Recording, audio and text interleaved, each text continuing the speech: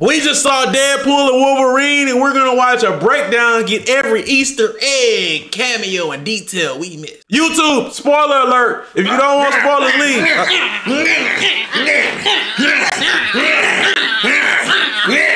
Lay off the fent, kids. Welcome back to New Rockstars. I'm Eric Voss, and this is a breakdown of every Easter egg and detail you missed in Deadpool and Wolverine. The 2016 Deadpool film was the first Marvel movie I broke down on YouTube, and this year I made it my mission to rewatch all of the X-Men movies that I grew up with to learn everything I could about this film and everything that paved the road to it. And it was all for this moment, so that I could be the sharpest expert I could be as I break down Deadpool and Wolverine shot by shot, all the big cameos and references and inside jokes, but also just the really subtle details and super layered wordplay that make this movie special. Guys, we are so back, and we need to savor every little morsel. Let's a lot of details. And by the way, I'm wearing our these videos inspired face-off shirt, and grabbing one of these at nerdright.shop will be the best way to spell kind of hard. Okay, we opened with an updated Marvel Studios title. What was it? I came out of my daddy fast.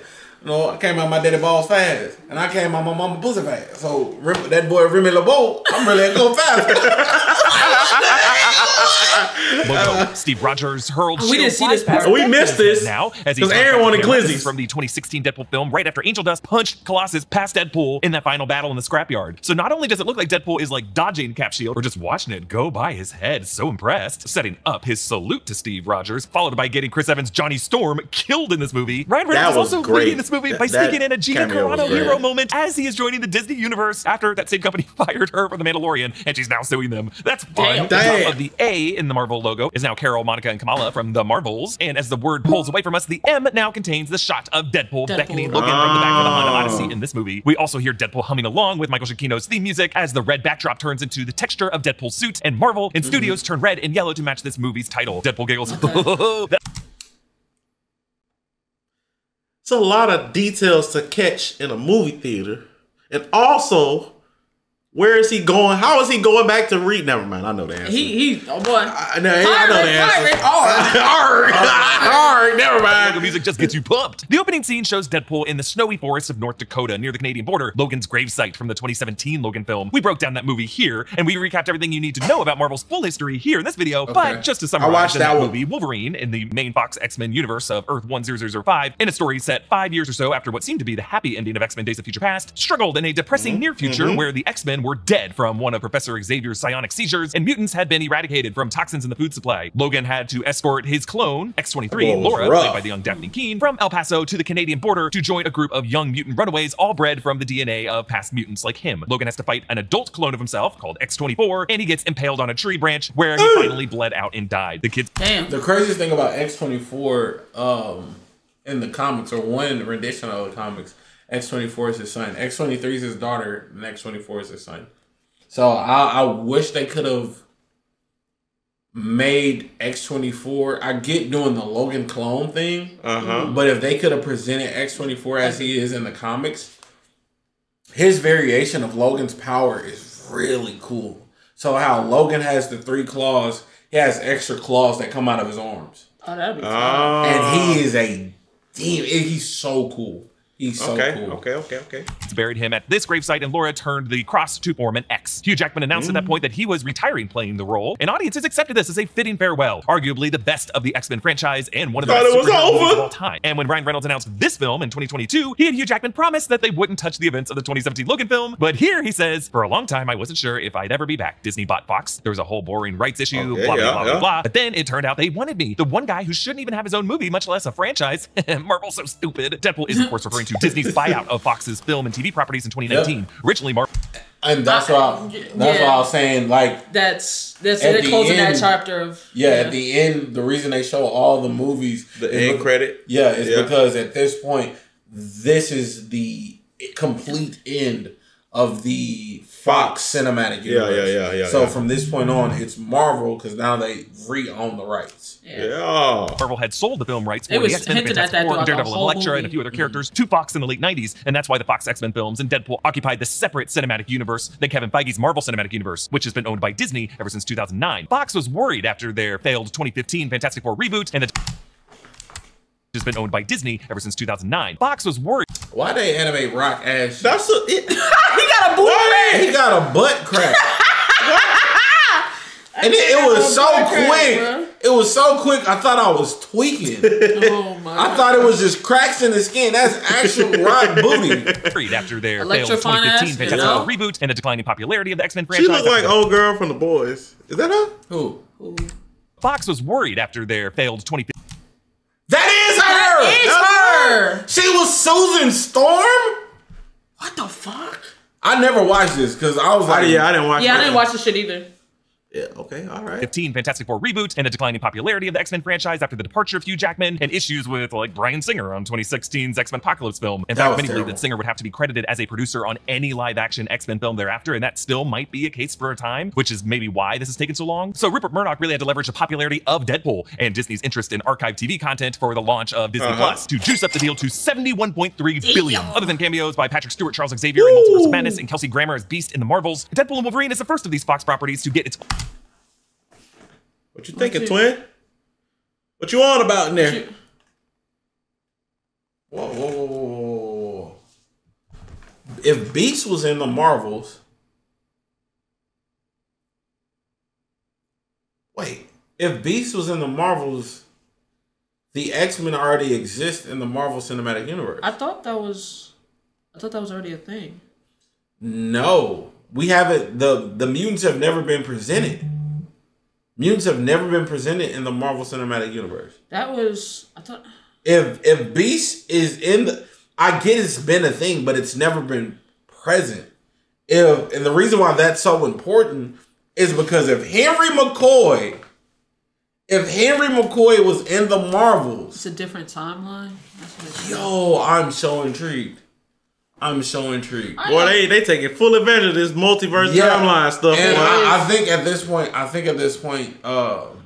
they've eviscerated. I really want to know how they go because they're gotten rid of Kang. Kang's no longer Kang is no longer a thing. anything. So I'm really interested in how they go. So I wonder, so when they bring back RDJ, right? Mm-hmm. It can't be on the same timeline. No. He has to be a variant. He has to be. Okay. Own film under the Marvel Studios banner, and it reunites Kevin Feige with Hugh Jackman, who met on the set of the first Fox X-Men film, where Feige got his start as an associate producer. So Deadpool continues. Look, we know the title of this thing, so I bet you're wondering, how are we going to do this without dishonoring Logan's memory? I'll tell you how. We're not. And we are back to the same grave, as Deadpool literally digs up Logan's corpse. Of course he does this. The final scenes in Logan near the Canadian border were actually filmed at the remote Corkins Lodge in northern New Mexico near Chama. It looks like they recreated these woods, maybe on a backlot set, and used VFX to recreate the same mountainous background, but they even included the same felled tree that Wolverine died on, and the Reaver truck that Richter overturned with an earthquake. We hear the Platters' 1959, Only You, as Deadpool flings dirt past. And I love the music. Yeah, it was the music. It was a great music. It was like, bro, it's like he pulled everything out of my phone, bro. It's like every song. I don't want the world to blame me, cause I don't think that they understand. I was like, I mean, bro, the music was phenomenal. I gotta download that Deadpool's song. shovel clanks on metal, of course adamantium, and he angrily hacks away at the remains. But Deadpool calms down and sits beside Logan's adamantium-covered skeleton, leaning against the same tree where Logan was impaled, while all other tissue has decayed. The adamantium has kept it all intact, like a liquid metal cast of an ant colony. It's kind of a cursed existence for these remains. Even in death, Logan could not escape the adamantium. So arguably, by dismantling the bones into these weapons, Deadpool is kind of scattering Wolverine and that boy was arguably. Deadpool gets the fun, the chaos, the residuals, and then he puppets Logan's skull. Good day, mate. There's nothing that will bring me back to life faster than a big old bag of Marvel cash. It recalls the opening words of the 2016 Deadpool movie when Deadpool was seated on the overpass and invoked Hugh Jackman in a similar way. It does rhyme with Wolverine. And let me tell you, he's got a nice pair of smooth criminals down under. TVA time doors open up and the lead agent calls out, Wade Winston Wilson, you are under arrest for crimes against the Time Variance Authority. Yes, he uses his full name from the comics, including the middle name of Winston, which makes his initials WWW. The TVA uniforms in this movie have changed from the Hunter uniforms we saw in the Loki series. In the Loki series, the pants and shirts included Harlequin patterns of black and burnt orange. They never covered their face. Are these fools just regular people? They got, bro. Yes. Why are they using regular people to keep heroes and to keep superpowered people in check? Because their weapons can. All the fuck their weapons can effectively stop them. It's just. Well, yeah, because it did send them to the void. It's just them. It's just you find niggas that's better than you, like superior. You just way gotta get more lucky. superior. They gotta get lucky. They gotta get lucky. Very much so. Like, oh my god. Okay, whatever. With masks, and their armor was emblazoned with the TVA logo and their Hunter ID numbers, but there are no numbers on the Hunters in this movie, which is a clue that points to Paradox's division being off the books in the TVA, a kind of black ops that he personally oversees, where the cops hide their badge numbers and conceal their identities. Deadpool raises his hand from behind the tree, shouting, "Wait!" A callback to him doing this from behind the SUV on the freeway in the 2016 movie, which led to the 12-bullet countdown sequence. This movie heightens that with Wolverine's bones, as Wade promises not to use any of his weapons, but then tells us there are 206 bones in the human body. 207 if I'm watching Gossip Girl. This is Ryan Reynolds shouting out his wife, Blake Lively, who starred in Gossip Girl and cameos in this movie later on as Lady Deadpool. Deadpool tells Wolverine, bro, when Shorty popped up on the screen, that nigga Simba's like, I said, damn. He said, damn, before anything showed. I saw the hip from right here, and I was like, damn. No, you said damn when it was way at the bottom. It was not way at the bottom. Bro, we haven't even seen Coochie Free yet. It was barely knee. Bro, it was barely knee. That's why I asked you. I was like, we ain't even seen the hips or nothing. Bro, if you can see the hip go match. The crazy part, when she said damn, this is how crazy it was. I was like, wait. I literally said it. And then when she said, I saw hips, it was just getting up. I was like, all right, whatever. What we doing?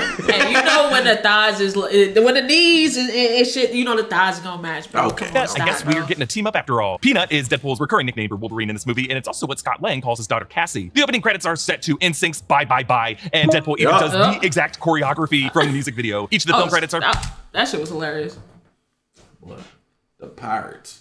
The Pirates? Yeah, that was Pirates right there. Just not. Oh, that was Pirates. Arg. And 4K, that was Pirates. Wait.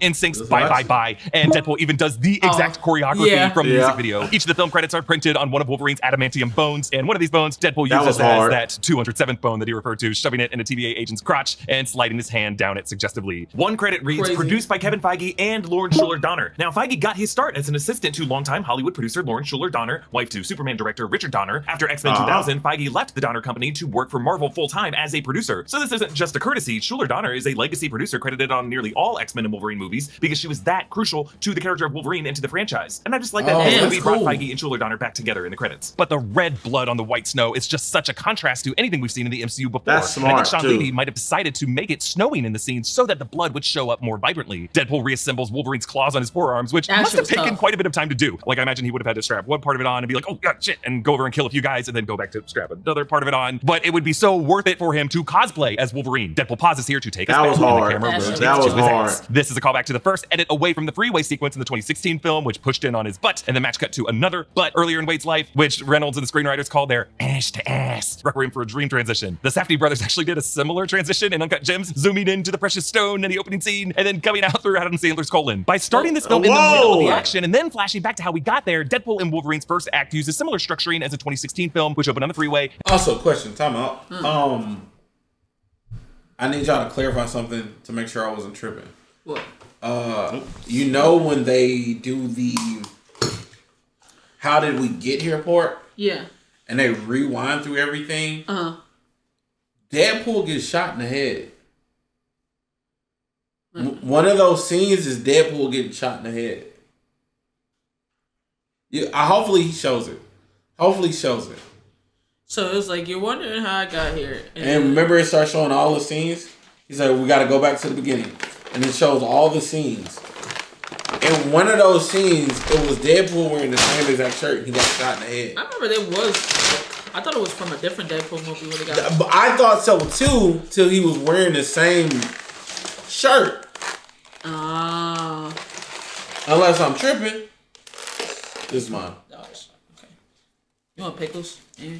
Nah, I got jalapeno. I thought this was macaroni. Whatever. W eats. W eats. W eats. W eats. W fucking eats, man. And then flashback to Wade's days as a mercenary before becoming Deadpool. Here we rewind time using Cable's time travel wristwatch device from Deadpool 2, reviewing everything Deadpool did in the first two films. Just to recap, he was a mercenary who fell in love with Vanessa, he got cancer, he sought alternative treatments, which led him to Francis, aka Ajax, who scarred him, but left him with healing abilities, and then he hunted Francis down, he met Colossus and Negasonic Teenage Warhead, he fought Francis on the scrapyard helicarrier, and ended up killing him despite what Colossus begged him not to do. Then in Deadpool 2, he lost Vanessa from assassins, he joined the X-Men, including Yukio, Negasonic Teenage Warhead's new girlfriend, and he helped save the young, abused mutant Russell from the time-traveling assassin Cable, and he formed an X-Force and watched most of them die, and then he joined forces with Cable to stop Russell from destroying his abusive orphanage, sacrificing himself but using Cable's time travel device to prevent his own death, and then in the post-credit sequence continuing to use the device to save Vanessa, to save Peter and Shatterstar in the X-Force, to shoot Ryan Reynolds in the head before making Green Lantern, and then killing his alternate self as Weapon 11 in 2009's X-Men Origins Wolverine. Those last few are what we've rewind back through here as we arrive at March 14th, 2018, Universe 616 Sacred Timeline. It's Pi Day, but this would be right before the snap in the MCU timeline, which occurs in May 2018. The Avengers would still be spread out following the events of Civil War. So at Avengers Compound generally would be Tony Stark and James Rhodes, Happy Hogan, Pepper Potts, but Steve Rogers, Natasha Romanoff, Sam Wilson would all be fugitives on the run. Bucky would still be in Wakanda. Wanda and Vision would be moving place to place throughout Europe, probably around this time in Edinburgh. Thor and Bruce Banner were off-world following the events of Thor Ragnarok. Clint was on his farm with his family in Missouri, and Scott Lang would be under house arrest in San Francisco, and this right now would be soon before the events of Ant-Man and the Wasp. So it makes sense that it would be a relative ghost town when Wade Wilson came to visit the compound in March 2018. But here, Jon Favreau cameos as a clean-shaven and de-aged Happy Hogan. This would be a few months after Happy moved out all of Tony's collections from Avengers Tower in Manhattan to the upstate New York compound, which we saw in Spider-Man Homecoming. And it's why this office, which I assume is Tony's office and not Happy's, is filled with Easter eggs. Here's everything I spotted. On and around the desk, we see the cover of Forbes from Iron Man 3 featuring Pepper Potts, and the headline Pepper Potts stirs up Stark. The prototype Captain America shield from Tony Stark's workshop that he used to prop up the machinery in Iron Man 2. Tony's silver-colored, I think Mark II helmet before it was painted red and gold. A Chinese terracotta head, which might be from the events of Iron Man 3 with the Mandarin, or who they thought was the Mandarin, but was actually Aldrich Killian. The swinging sticks desk ornament that drove Tony Stark crazy in Iron Man 2. Tony's original arc reactor, the one with proof Tony Stark has a heart. This would be years before this thing would be placed on his funeral. Please say something about the picture. Please say something about the picture. Wreath and Avengers Endgame, a golden winged trophy statuette, and what looks like a Captain America trading card, perhaps the one that Nick Fury took from Agent Coulson's locker and smeared with his blood to motivate the Avengers in the 2012 Avengers film. And then elsewhere in the office, on the shelves and walls closer to the door, Tony's Mark V suitcase suit from Iron Man 2, the one that Happy slipped to him in Monaco, a golden statue in the shape of a Mobius strip inverted. This is the shape that 5 years after this would inspire Tony Stark to unlock the secrets of time travel and give the Avengers a way to undo the snap in Endgame. And then this framed photo of Tony with, it's hard to see him here, but it's Peter Parker. This is a photo that they took as a cover story around the time of Civil War when Peter was holding the Stark internship certificate upside down. We saw this photo in Endgame, and Tony was putting rabbit ears behind Peter. Aw. Now Tom Holland is conveniently covered in this shot because this is a Disney Marvel film, and they would have needed special permission from Sony to feature Tom Holland as Peter Parker. Oh, that's lame. Okay. The reason I thought it wasn't shown. Oh no. Chat, how would it work since they forgot him? Would he still be in that picture? Yeah, I would assume so because they it's not like it's a flashback though. So, Doctor Strange is Sony? No, he's Marvel. No, Spider-Man is Sony. It was a collaborative movie. Oh, okay. But the thing is, with them snapping, that was during the snap. They didn't forget them. They were just gone. No. This movie takes place after the events of Homecoming. Yeah, but even though this takes place after, the flashback was still 2018. No. I get that. What I'm saying is, could it also be the reason we weren't seeing him is because Peter is forgotten in the current?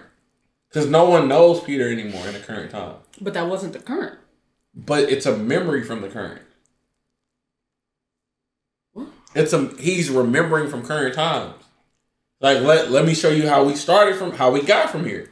We're in a flashback. Since we're in a flashback.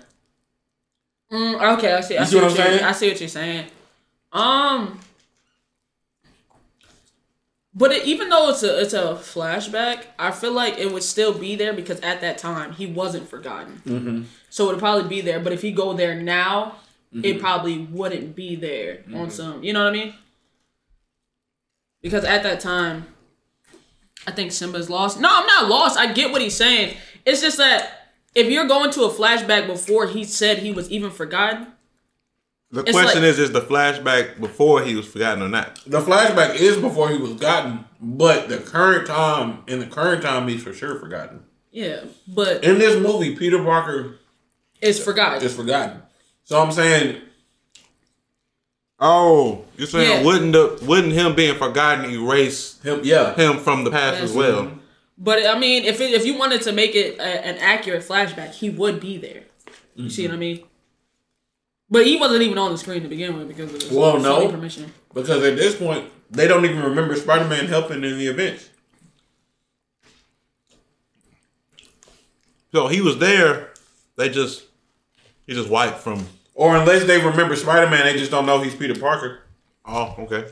Well. In any form in this movie. Now, in front of that picture, that's not an actual Iron Man helmet. It's an Iron Man 2 toy helmet from Hasbro. That's not how them work. This is one of my favorite Easter eggs in the movie because this is the toy helmet that the kid was wearing at the Stark Expo in Iron Man 2. That kid from Queens that Kevin Feige later established to be a young Peter Parker, according to Tom Holland when Spider-Man Homecoming was coming out. So not only does this cement that connection in canon on screen, it tells us that Tony Stark always remembered that moment, that kid from the Stark Expo, and later internally made the connection himself and wanted to keep this toy to remember that moment. Also, we see a poster for the 1954 Stark Expo, which we saw Howard Stark promoting Walt Disney style and archive footage in Iron Man 2, and it was this City of Tomorrow that inspired Tony to invent a new element that he could use to power his new arc reactor. Wade nervously interviews for a position on the Avengers and apologizes to Happy Hogan for being caught smasturbating in the lobby of Stark Tower, which he defines as when you take two Hulk hand toys and ravage the midsection. I found this line interesting for a number of reasons, because I've always theorized that since Spider-Man No Way Home established that there was no Oscorp in the MCU, that the spider that bit Peter Parker might have actually been irradiated by Bruce Banner's Gamma Lab that would have been in Avengers Tower, maybe left over after they moved upstate in 2015 after the events of Age of Ultron. And Peter maybe was just a kid who broke into this cool place to snoop around, and that would have been one of many security breaches that led to Happy moving everything upstate. And it's also how Wade could have been caught now. It's also funny to me that Wade calls it Stark Tower now, and that he beelined to that tower looking for the Avengers and didn't know that they moved. So Wade wants to be an Avenger to impress Vanessa because their relationship is on the rocks, which tells us that these relationship troubles were happening almost immediately after Wade brought her back to life using time travel in Deadpool 2. And while that seemed like an easy happy ending for them, it makes sense that Vanessa would still walk away from that close call pretty traumatized, especially to learn of some alternate timeline where she actually died and consider Wade way too dangerous to be around. Wade asks if Happy was the chauffeur and later asks if his superpower is parallel parking, reminding us of Happy's beginnings as Tony's driver in the earlier films, but starting in Iron Man 3 is when he became head of security. Wade mentions that he was originally Special Forces, an origin that Wade and Weasel talked about in the 2016 film, and he mentions his team experience as the founder of the X-Force, who he said all perished due to what the police called gravity, but also that they didn't focus test well. We know that the members Peter and Shatterstar survived due to Wade's efforts from that post-credit sequence, but I like that he doesn't want to tell Happy that he used time travel to fix everything, and that originally he got them all killed because he just wants to come off as honest and responsible. But Happy points out that Wade wants to be an Avenger because he says he needs it, when really the Avengers do what they do because the world needs them. Which, ouch! He's basically saying, hey Deadpool, no one has ever needed you. This really gives us Wade's whole existential crisis in this movie. He is an outcast to the primetime MCU, but also a misfit toy from his home reality, which makes him vulnerable to false promises to be the savior of the community that rejected him, but ultimately he decides to stay in Earth 10005, that universe that he started in, which is interesting. I also love that Jon Favreau returns for this movie because he originally played Foggy Nelson in the 2003 Daredevil film with Ben Affleck and Jennifer Garner in this movie, and it was on that film where he met Kevin Feige. Originally, the scene in Spider-Man No Way Home where Charlie Cox Matt Murdock appears, they were going to ad-lib a reference to that history where Happy would have said he was trying to remember something, but that he was feeling, quote, a little foggy. So Deadpool returns to Universe 10005, which for years has been our numerical designation for the Fox Marvel universe of the X-Men. This movie establishes that the worlds of the first two Deadpool films to be in that same universe 10005, even though in the past there has been some thinking among fans that Deadpool 1 and 2 belong to a separate universe, Earth 41633. Now, the Deadpool movies are really supposed to be set in the present day, but they've just had an unclear relationship with the rest of the Fox Marvel world of characters. Like in Deadpool 2, the cast of X-Men from Dark Phoenix, a movie that's supposed to be set in 1992, cameoed in the X-Mansion of the present day, and Deadpool's Colossus is different from the Colossus played by Daniel Cudmore in X2, X-Men The Last Stand, and in Days of Future Past. But clearly, in Ryan Reynolds' mind, Deadpool and these characters existed on the periphery of the X-Men history, which is kind of possible because the events of Days of Future Past altered Universe 10005's timeline so that we don't really know what happened in the modern X-Men history after the events of X1 up until the happy ending depicted at the end of Days of Future Past, which would have been around 2024. So in this movie, I think we are somewhere in that revised 10005 universe, post Days of Future Past, also sometime around 2024, you know, the year we are all in right now. But the issue is we are also supposed to be sometime after the events of Logan, if Wolverine is currently dead in 10005, as he's in this movie. And Logan, we know, was set in the year 2029. In fact, Ryan Reynolds knows this as well. Logan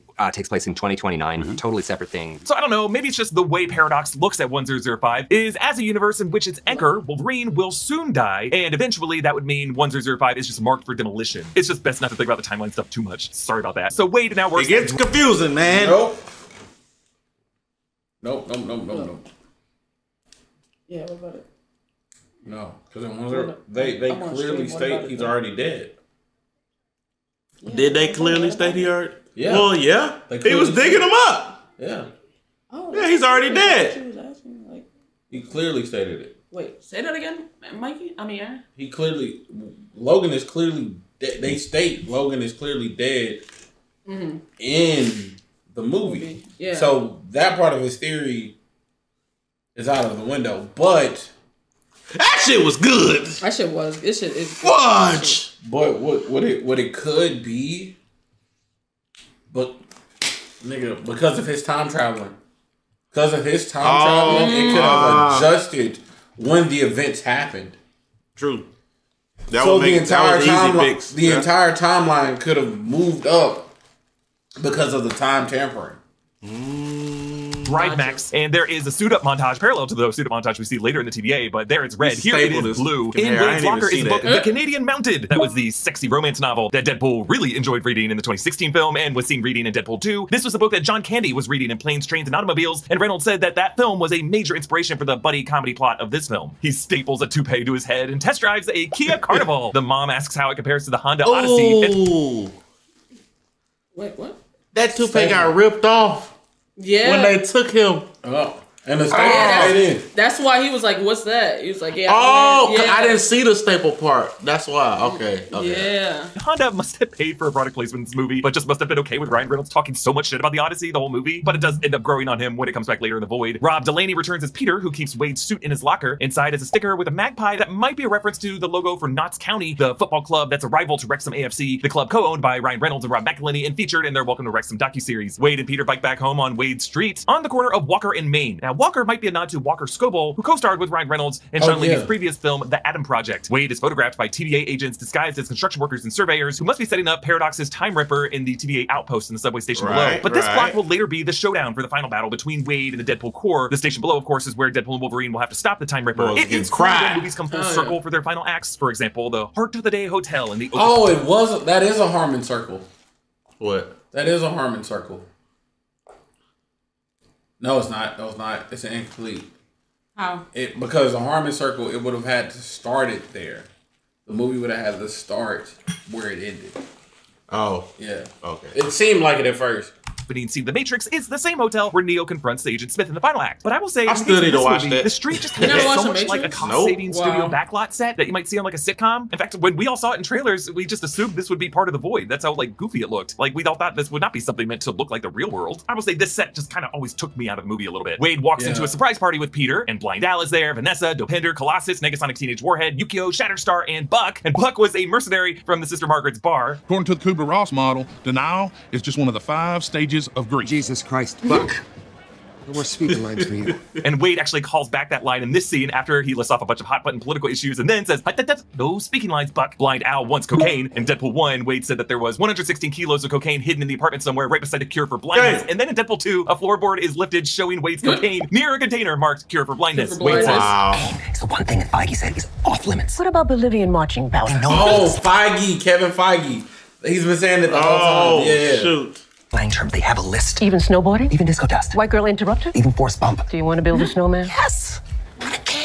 Yes, Wade references one of Disney's biggest hits, Frozen. And in Deadpool 2, Wade observes how Do You Want to Build a Snowman has the same melody as Papa Can You Hear Me from Barbra Streisand's Yentl. Yes, Ryan Reynolds and Wade Wilson are huge Broadway nerds. Wade learns that Vanessa is seeing someone new named Dermot who likes hiking. In the background, we hear Juice Newton's Angel of the Morning, the song that played over the opening shot of the 2016 film. On the walls of Wade and Al's apartment is print art that looks like Roy Lichtenstein prints. Roy Lichtenstein was a 1960s pop artist known for comic strip-inspired parody art, and one of these stills looks like his famous In the Car painting, but it has been reversed with the woman driving, which is just kind of interesting because Deadpool's role in Marvel Comics is to use the medium of comic book cinema as a lens through which he parodies the genre and subverts it by reversing roles just like this. Wade stands over his cake and says that all the people he loves are in this room right now. Sorry, Weasel, TJ Miller was not invited back for this film, and he goes to make a wish. Now, this movie later references The Wizard of Oz, so I'm even more okay than usual drawing this comparison, but in my long-running theory that every American movie is trying to be either The Wizard of Oz or Citizen Kane, basically, is it trying to be a dream or is it trying to be a puzzle? Deadpool and Wolverine is totally trying to be Wizard of Oz, right? Like, the whole movie is Wade's wish fulfillment, and the knock at the door comes precisely when he makes a wish on his birthday candle, as his wish is to be a Marvel hero who matters, an Avenger who's needed. He's transported to a magical dream world in this movie with fantastical weirdos and a little dog too, and he's torn between these warring witch and wizard worlds. And ultimately, Deadpool wakes up from the dream and learns to appreciate his home, as there is no place like it. With this movie, I think Ryan Reynolds might be recognizing that these characters haven't really needed Deadpool in their lives, at least in the past 2 films. Basically, all this time it's been people worn down by his resolve and his nonstop bits, so they end up just giving in to this needy clown who's dealing with his bullshit. And I think Ryan Reynolds is self-aware self-aware enough to know that he, as an actor, writer, producer, shares those traits with himself a bit. Like, it was he who willed this franchise into existence after his pride was stung from the negative reaction to his character in 2009 X-Men Origins Wolverine, and rather than wait for the studio to build on that character as they definitely meant to do, or just walk away like a lot of other actors do from bad comic book movies, he was like, no. He found the writers of the best, bloodiest comedy of that year, Zombieland, to produce this new Deadpool script, and then leaked it, and then he pressured Fox into paying for a test shoot, and then leaked that test footage too, all so that he could make this new comic accurate Deadpool with him.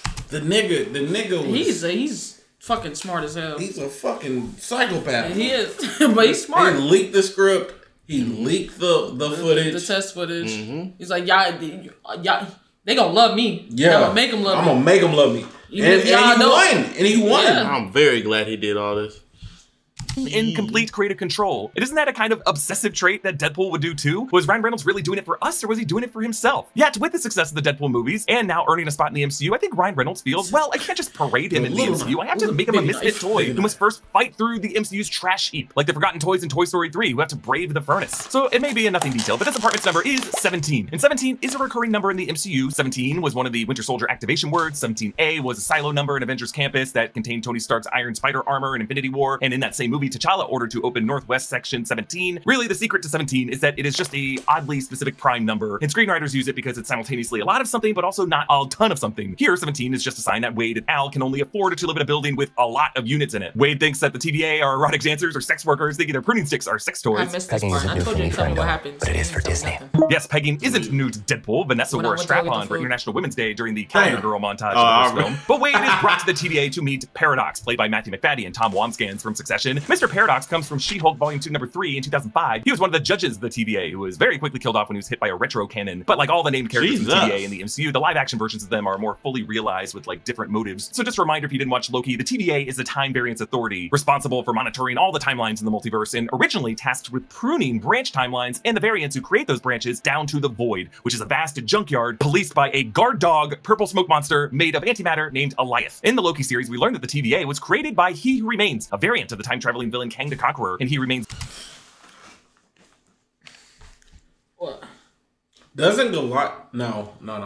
I was about to say, I was thinking Galactus eats antimatter. He doesn't. I think antimatter is Galactus's weakness. So ignore the pause. It was a bad pause. Bad pause. He uses the TVA and Eliath to erase all possible branch timelines and histories that could lead to rival Kang variants that would result in a multiversal war breaking back out. In season 2, the TVA's temporal loom gets overwhelmed, leading to the spaghettification of reality until Loki figures out a way to bypass He Remains equation by sacrificing himself and physically holding all strands of time in his hands, sitting alone at the nexus of eternity as a god of stories presiding over all existence alone. So now with Loki in charge, the TVA no longer violently prunes branch timelines, but nurtures a flowering multiverse. But Paradox doesn't vibe with the new marching orders. Paradox says that Wade's messing around with Cable's time travel device isn't why he's here, and he says, oh, he wanted back to the good days. Snap sounded a lot like the snap from the Disney Plus animation.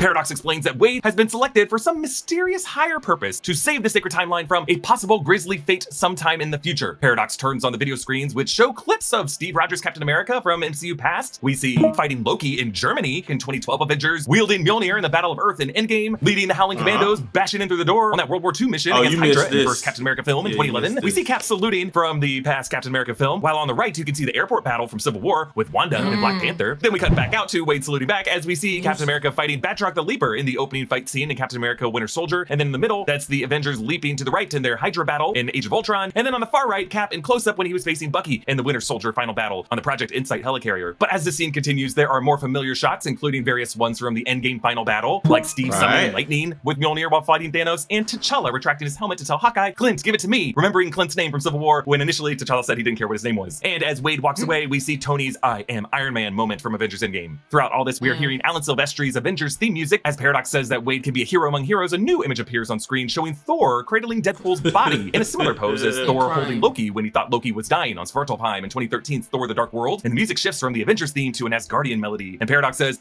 let's not get ahead of ourselves, that happens in a distant future, and he makes the tech take the footage off the screen.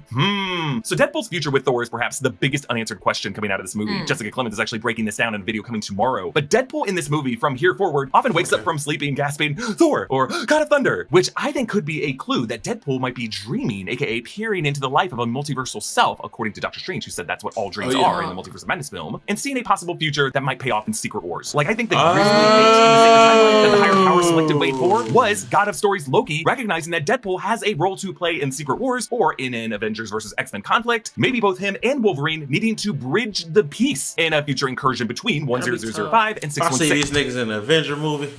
Hold on, Marvel. Hold on, Marvel. Hey. I'm just hoping these next two Avengers movies is worth it, bro. So back, bro. Yeah, I'm just hoping. I'm just hoping, bro. Like I said, I think a lot of people are writing off RDJ as Dr. Doom, because they feel like his death was unjustified. Like, they feel like they're just bringing him back to save the universe, right? And they're like, some people don't like it. Some people feel like Doom should be Victor Doom. It should be a version of him that's not Tony Stark or RDJ. And to be completely honest with you, I feel like it's too early to write it off as bad. Yeah. I honestly think it's gonna be good. I can't stop burping, bro. That may end with Deadpool making a sacrifice play in a way that makes Thor grateful, because it could allow Thor to see his brother again and make good on Loki's promise to his brother in Infinity War. I assure you, brother, the sun will shine on us again. Deadpool says the power in the Marvel Universe is about to change forever, which is him totally making fun of Dwayne "The Rock" Johnson, who spent like an entire Comic-Con repeating this. Because the hierarchy of power in the DC Universe is about to change. It only gets funnier and funnier over the years. Bro, get him out of the superhero universe. Any of them, it don't matter which one. Get him out. This ego has got him doing stupid shit. Please, for the love I'm boy, y'all about to hate me for this. What happened? We shouldn't have a new Superman. We shouldn't. We shouldn't have a new Superman, bro. I loved the Henry cameo in this. Bro. The Henry Cavill cameo in this. Oh, yeah. He's like, what are you doing? You're leaving, Bob. I was like, okay. I'm gone. Cavalrine. Take off your shirt. I'll leave quick.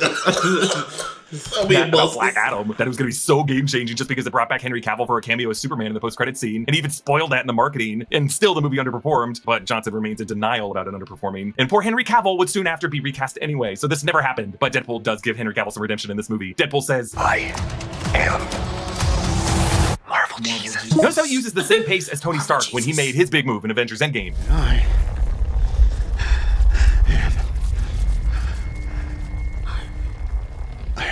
Wade headbutts the camera, breaking the glass, literally cracking the fourth wall, and says, "Suck it, Fox, I'm going to Disneyland." And actually, Deadpool is now meetable at Disneyland's Avengers campus. Deadpool gets a new suit from the TVA tailor with adamantium katanas, and once again, the grip of the base of the blade, there's little Deadpool eyes on either side of the sword, so that when he stabs you through the face, a second set of little eyes will be the last thing you would see. The butts of the grips used to read B and Arthur. Deadpool named his swords after his favorite Golden Girl, but now they read DR, and I think SB, which could be for Dorothy, Rose, Sophia, and Blanche, all 4 Golden Girls. Also, as before, the muzzle of his gun is etched with the words "Smile, wait for the flash." And in a throwback to the gratuitous suit-up montages of movies like Batman and Robin, we get a lot of close-ups of Deadpool's crotch. Really a lot. He was smacking the hell out of him.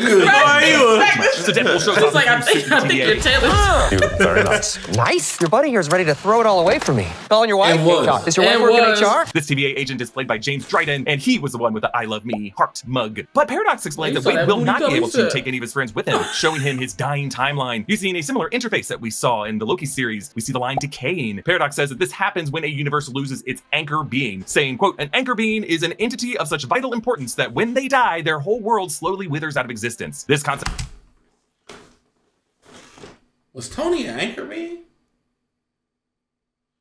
Could have been. He could have been. Could have been. Bro, because that would explain... And dying doesn't necessarily have... Dying can mean obscurity. Dying can mean obscurity. Because when Logan died, the Fox Cinematic Universe started dying. Right. So when Tony died, the Marvel Cinematic Universe started dying. Literally. So he's the real life anchor being. He really was. Therefore, them bringing it back is essentially the same thing he did. Oh my fucking God. That nigga was the real life anchor being for the fucking Marvel Universe. Yeah. And because his movie started it all.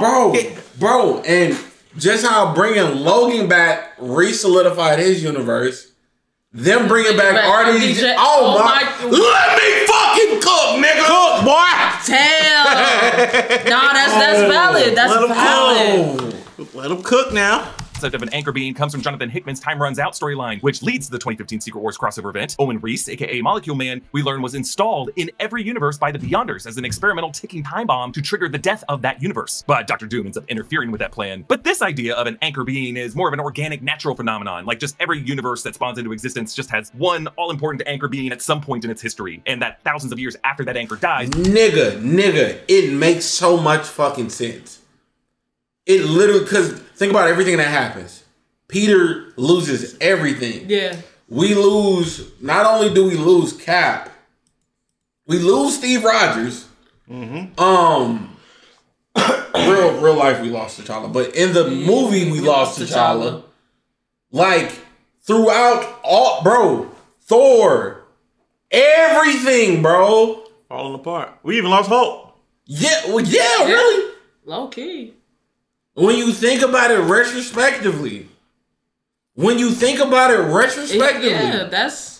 that was the end. And that would also solidify RDJ coming back as Dr. Doom, not just as a variant, but as someone who exists in this universe, could one reset a lot of the shit that's already happened.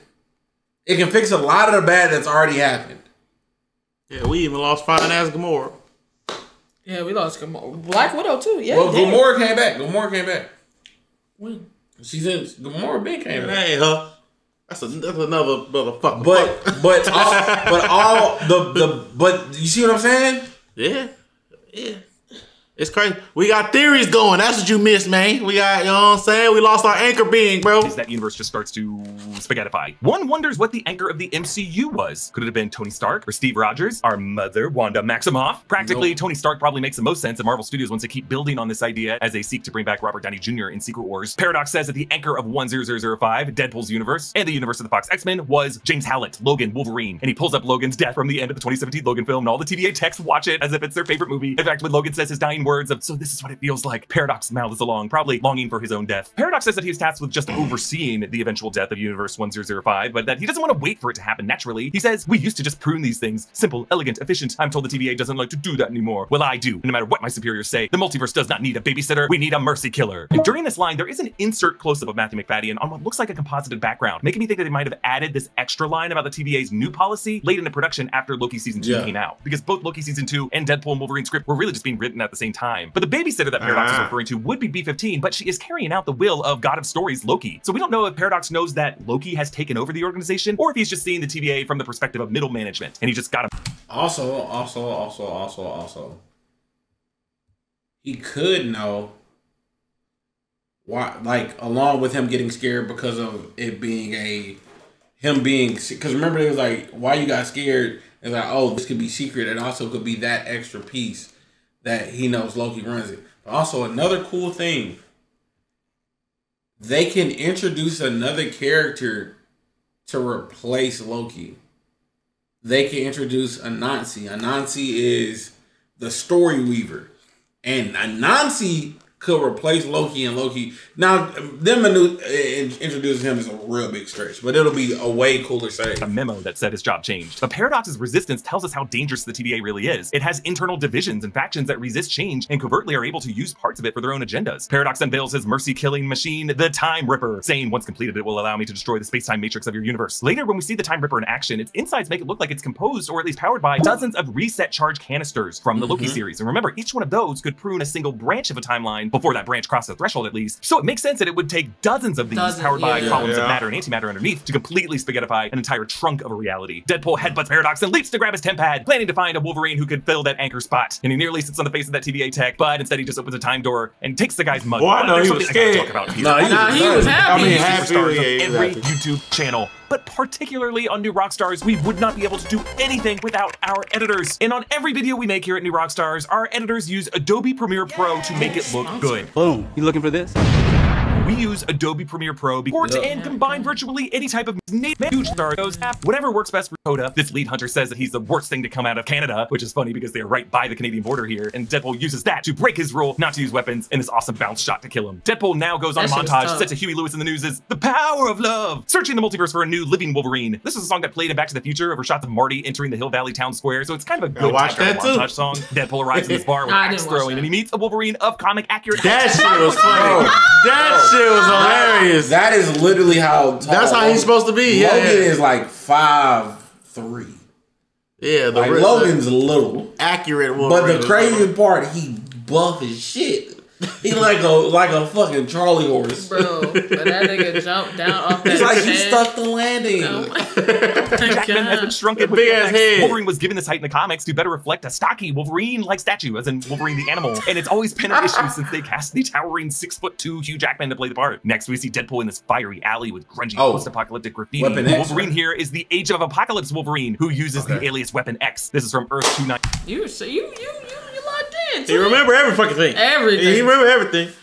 And 5, when Apocalypse has taken over North America and decimated the rest of the planet, Jackman here has the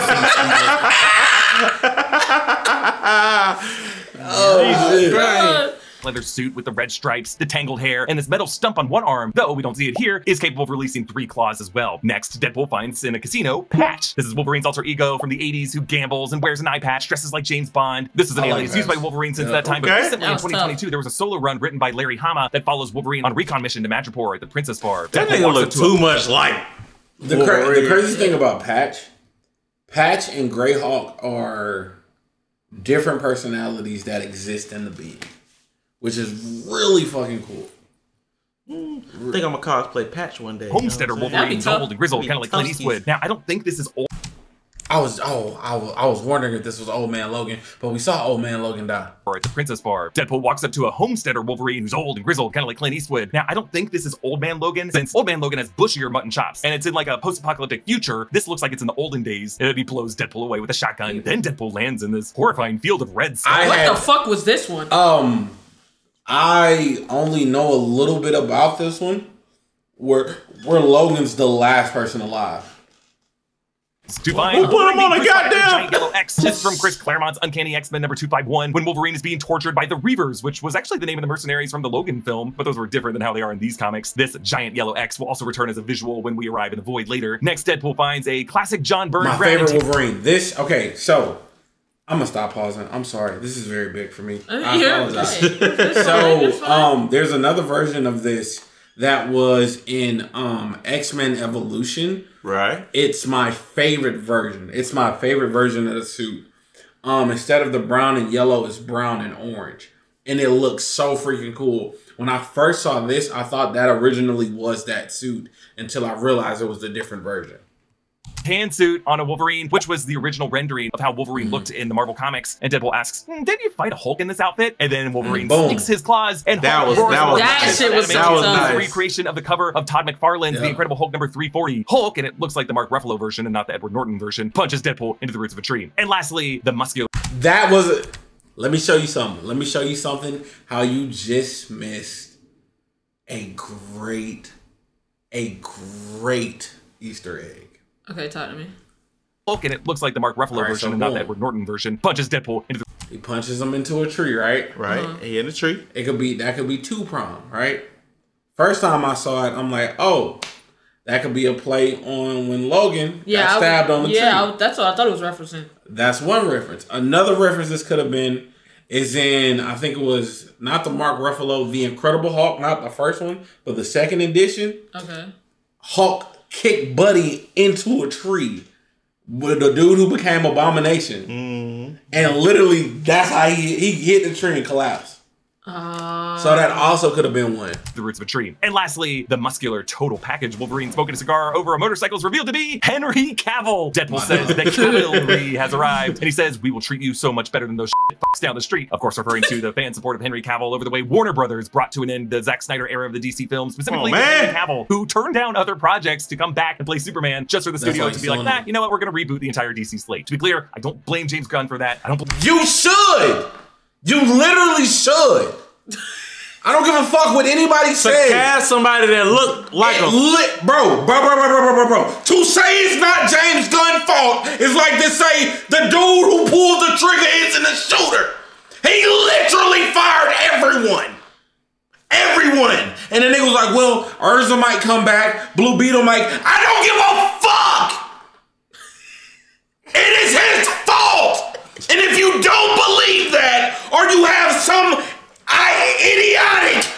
idiotic misconception that it isn't James Gunn's fault, then you should have died in Guardians of the Galaxy. Goddamn. Jeez. Damn. Because by no means, if you have creative control over the universe and then decide all the people who are here, I'm not bringing them back, that is your fault.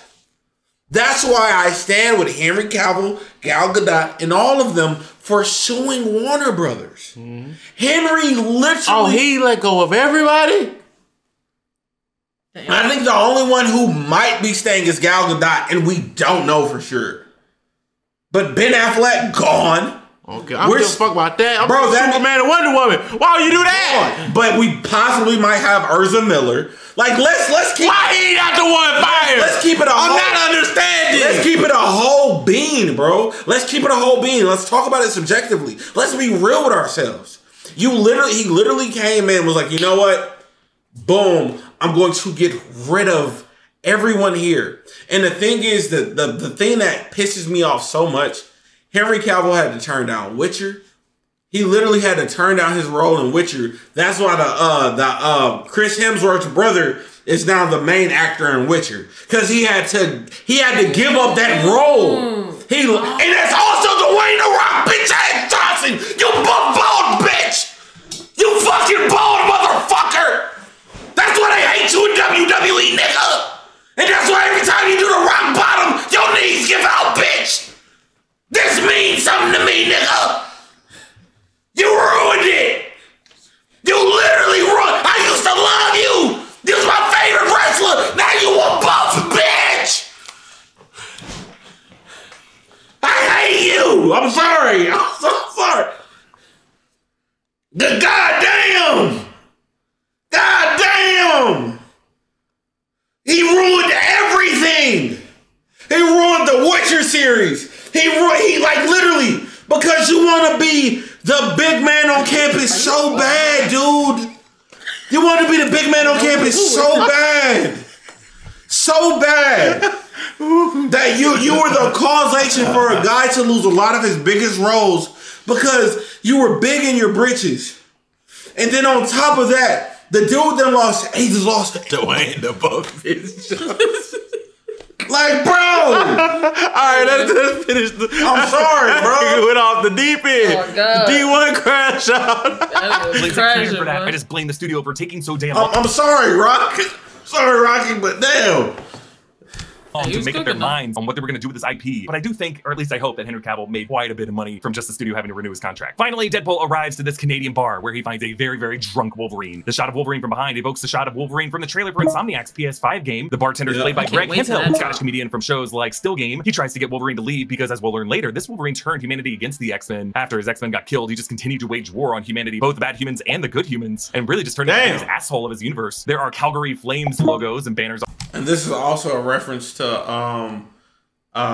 Days of Future Past. One of those are X-Men freshman class. When you watched Captain America? Oh yeah, when I first watched Captain America, I was high as hell. I think it was freshman class, one of those where they find him in a bar. So this references. Oh, they did. This references several from the originals. Yeah, it references several. It's all over this bar, but standing in the background is a cameo by Ollie Palmer, striker for Wrexham AFC. On the tip jar is a sign. I love this. Just put the tip in, see how it feels. This Wolverine tries to snick his claws, but they only come out an inch or so. The opening fight of the 2017 Logan film, where similarly drunk Logan, who worked as a chauffeur, like Happy Hogan, tried to fight carjackers, but the claws only came halfway out. This is even worse, which shows he's even drunker. Wolverine chugs an entire handle of whiskey, and Deadpool quips that audiences are accustomed to long run times. But Deadpool and Wolverine at 2 hours and 8 minutes is on the shorter side of MCU movies, at least these big tentpole ones. Deadpool sees that this Wolverine wears a blue and yellow suit under his clothes, which he sees as a good sign, and he actually turns to the camera and says, "That only took 20 years, which is a reference to the first X-Men movies when Bryan Singer and Fox refused to put the X-Men in comic accurate colors and even made fun of those looks. You actually go outside in these things? What would you prefer? Yellow spandex? But Kevin Feige recently revealed at a press conference that the success of The Matrix in 1999 was part of the reason why, saying there were studio execs in charge who knew that The Matrix had been a big hit, and The Matrix had black leather, so let's put them in black leather. A few months ago, episode 9 of X-Men 97 reclaimed that Logan Cyclops moment from the 2000 film. Am I going to war or a circus? What'd you expect? Black leather? Deadpool drags Wolverine back into the TVA, saying, "On your left, baby girl," a reference to the "On Your Left" exchanges between Steve Rogers and Sam Wilson, notably when Sam Wilson reappeared through a portal in Endgame. Deadpool says this one does musicals, referring to Hugh Jackman's background as a musical stage actor. Paradox says that you can't swap in any... And his musical movie. He did a musical movie. The other Wolverine as an anchor, and that this Wolverine was the worst of them all. Wolverine awakens and Deadpool says, "Hey, welcome to the MCU, by the way. You're joining at a bit of a low point." Indeed, after Quantumania, Secret Invasion, and the Marvels, the MCU had a pretty mixed 2023. But I think we should recognize a low point for the MCU is probably a high watermark for most other Hollywood franchises. Deadpool threatens to use his black belt and Karen to snitch. See which ones? Boy, I swear to God, I swear to, like if I, boy. Wait, see what? The Marvels. Is that with the Captain Marvel and the I ain't even watched that shit. I swear for God. I actually really did not like the Captain Marvel movie. Oh my God, I thought it was terrible. Man, if I could mutual combat the writers, because they missed the opportunity to bring in the greatest black superhero of all time.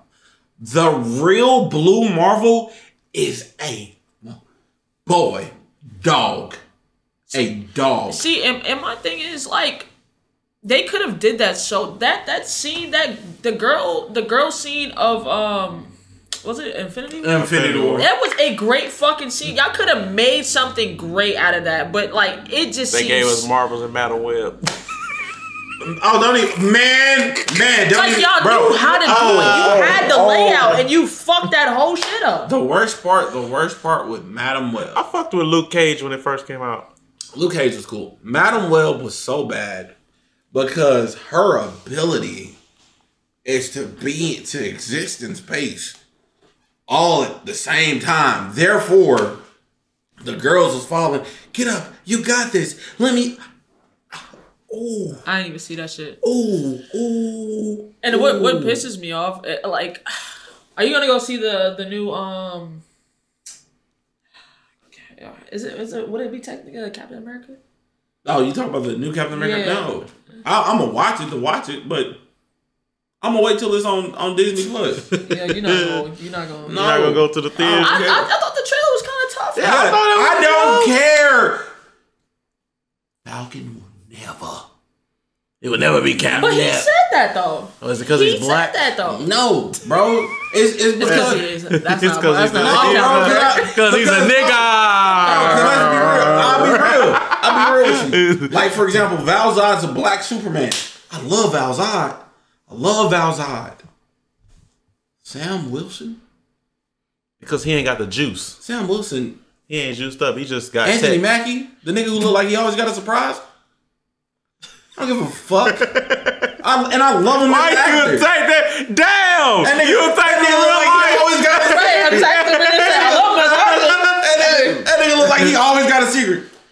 Yeah, he do. Like, come on, bro. I'm Tupac. That pissed me off. I ain't gonna lie. They should never let that nigga play Tupac, bro. That shit pissed me off so bad, bro. On Paradox and his team for going off the book, and Paradox prunes them both to the Void. Now again, the Void in the Loki series is where the TVA prunes redundant people and things from erased timelines. Throughout this part of the movie, though, you can see stuff continuing to drop into the Void from I saw that in the sky, as things did in Yep. Loki season 1, episode 5. And while that seems to contradict the TVA's new mission of no longer pruning timelines, consider A, we don't see people being pruned now, and B, the universes that lose their anchors still naturally end up in the Void regardless of what the TVA does. Now there is a large 20th Century Fox logo, which itself is a huge meta leap because it's saying something from outside the reality of any of these movies. A studio title bumper is prunable to the Void, but you know, it's not like the 20th Century Fox logo exists in our reality. Like you can't drive around Century City in LA and be like, oh, there it is. No, it only just exists whenever you watch a movie or a TV show. It's technically kind of like on the border of the media itself, kind of like the Disney Plus loading screen in She-Hulk. But more importantly, symbolically, this represents the movie's theme, that it's not just these characters with their own realities getting erased, it's really their cinematic existence within the minds of viewers that is fading from memory with these studio acquisitions. Like sometimes with these streaming wars, when one studio gobbles up another, you can't even find this IP on any streaming platform anywhere, and hopefully you have physical media of it, which, just a reminder, always buy physical media. You never know what's gonna happen. But while Universe 1005 in this movie is still intact at this point in the movie, seeing the Fox logo here might suggest that the erosion has begun, that the studio title bumper, Also, this furthers the ideation that the end of the Fox universe is here. Beginning of any of these movies has already I'm a cooking this. Y'all better this is the studio logo is buried in a way that leaves the X in Fox exposed, which is a very deep cut nod to the way the Fox logo would fade to black before several X-Men movies, but leave the X well in extra frames because, you know, X-Men, particularly in this film, the unburied X suggests that all other Fox Marvel titles have been pruned, you know, Daredevil, the Fantastic Four, but that the X-Men through Wolverine and Deadpool are still hanging on by a thread for now. Deadpool wakes up on the dusty ground. To the left is a comic book, Jonathan Hickman's Secret Wars number 5 from 2015, which shows on the cover God and Doom forming out of the Beyonders and Owen Reese. This is the please, go back. Please. So this is pretty. If this, I pray. Secret Wars number 5 from 2015, which shows on the cover God Emperor Doom forming out of the Beyonders and Owen Reese. This is the issue that reveals how Dr. Doom powered up into God Emperor by using the Beyonders universe death triggers and molecule men as conduits to absorb the Beyonders' power. And it's that power that Doom used to create Battle Worlds after the incursion between universes 616 and 1610. And that may end up being what happens in Secret Wars. They may even take the Void and build out Battle World from that. And on top of this comic book is a bottle of Pingo Doce, the juice bottle from the Brazilian plant where Edward Norton Bruce Banner. I didn't even know that. Hulk film. Remember, he fled onto the assembly line, getting a bunch of kill Stan Lee, sick, including Stan Lee. We also see Toronto's CN Tower, another Canada reference for Ryan Reynolds, a SHIELD helicarrier. This actually might have even been the one that Wade fought Francis on in the 2016 Deadpool movie. A Chitauri Leviathan from the Battle of New York in the 2012 Avengers film. A metal boat that our colleague Evan. Wait, so are they sending shit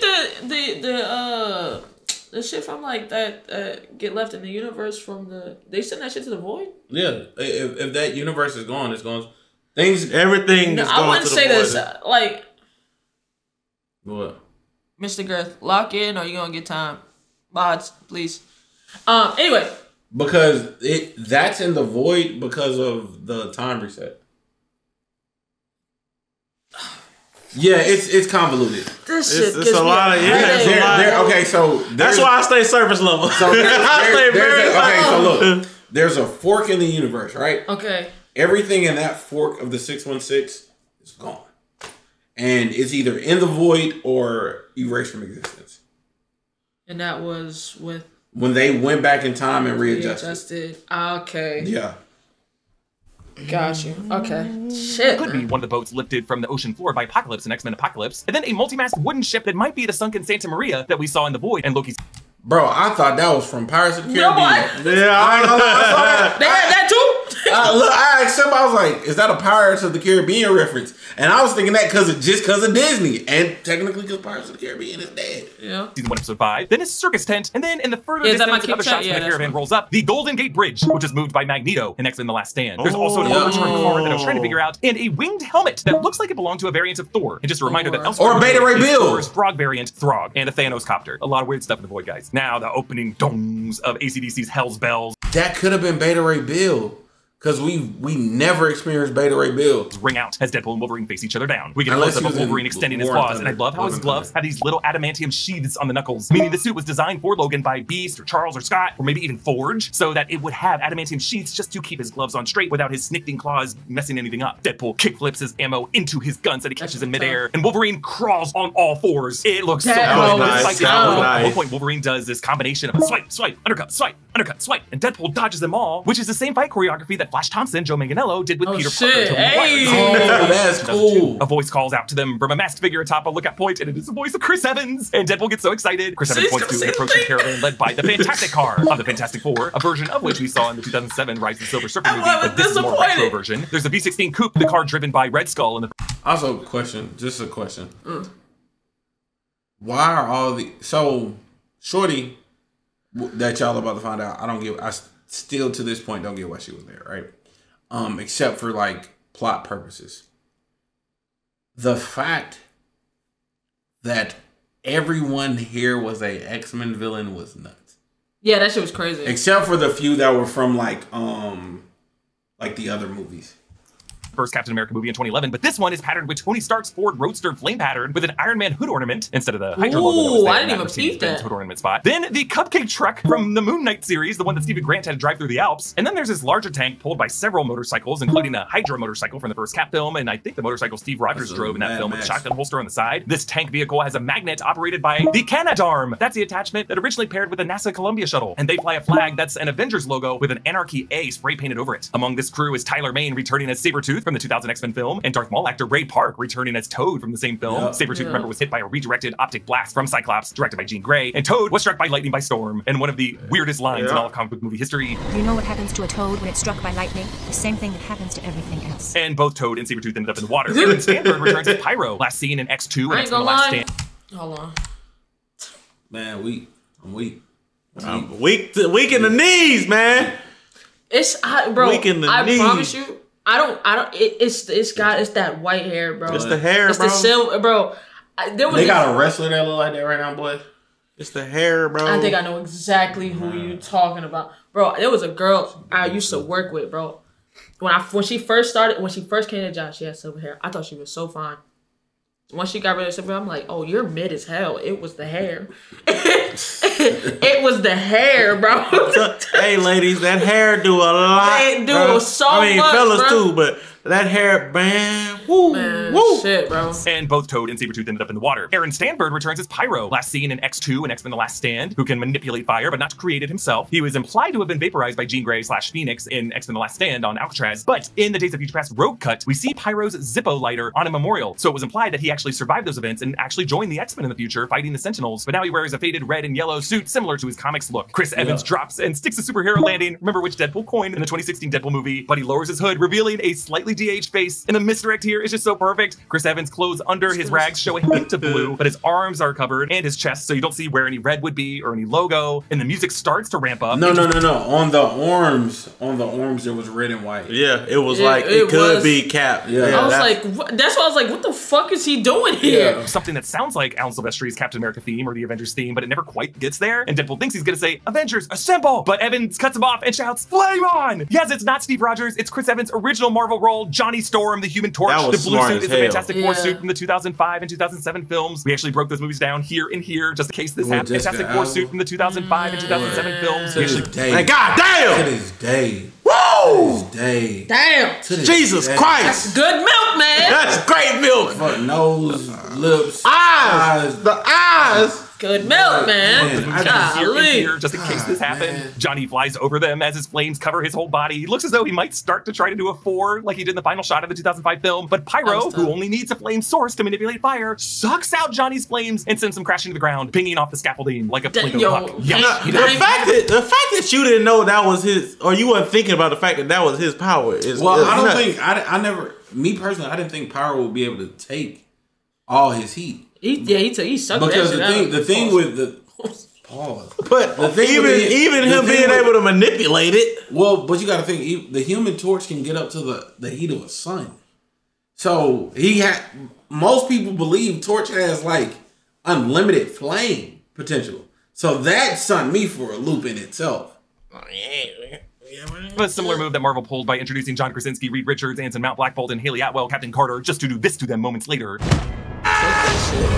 Sabretooth steps forward to fight Wolverine, but it's over quickly. Sabretooth is beheaded. Deadpool raises his head and says, behold your queen, Furiosa! Down avoid is like Mad Max IP infringement. They snare them with a magnet and trap them in cages to take them to see Cassandra. Now, as they head there, on the hillside are a few Narvas, aka void turkeys, the flightless birds with metallic indigo plumage and purple floating ball heads, which we saw in Loki Season 1, Episode 5, which I believe was named after the daughter of one of the art directors or production designers. Then the caravan now passes the Great Pyramids of Giza, which we all Please leave X-Men Apocalypse. Also saw in the void of the TVA, along with the Sphinx that still had its nose with the face of Kang. In the Fantastic Four comics, Pharaoh Rama Tut, before he was known to be a Kang, used the Sphinx as his time shuttle. There is a second cage that's being dragged by this caravan that looks like it's holding a TVA hunter. Now in trailer footage, there is a cuffed TVA agent who gets snatched up by Eliath, and I'm pretty sure based on BTS footage shown in Welcome to Wrexham that character would have been Rob McElhenney's cameo as a TVA agent, but it seems that they cut this from the movie, which is a pretty hilarious troll by Ryan Reynolds. Johnny describes the void to them, saying Reed called it a metaphysical junkyard where anything useless goes before it gets annihilated forever. This tells us that Yoan Griffith's Reed Richards also got sent to this void too, but did not make it. Johnny mentioned Eliath, and Deadpool says, ooh, Eliath is in this thing from Loki Season 1, Episode 5? Hey, come on, that's my job, Deadpool. They drive past what looks like the Brooklyn Bridge as well, and then they arrive at Cassandra's compound, contained within the corpse of Giant Man Scott Lang.